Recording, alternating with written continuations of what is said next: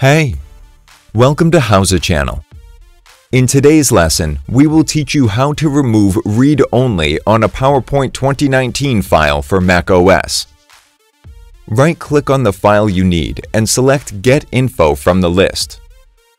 Click on Read Only next to the account you need. Select Read and Write from the list. Easy. There's another way. Open the PowerPoint document you need. You will see a yellow notification at the top of the slide. Click on Edit Anyway. Click on File at the top menu bar. Select Always Open Read Only to uncheck it. That's it. Thanks for watching the video. Please like it and let us know if you use any of our tips and tricks. Subscribe to our channel. We upload new tutorials every day. See ya!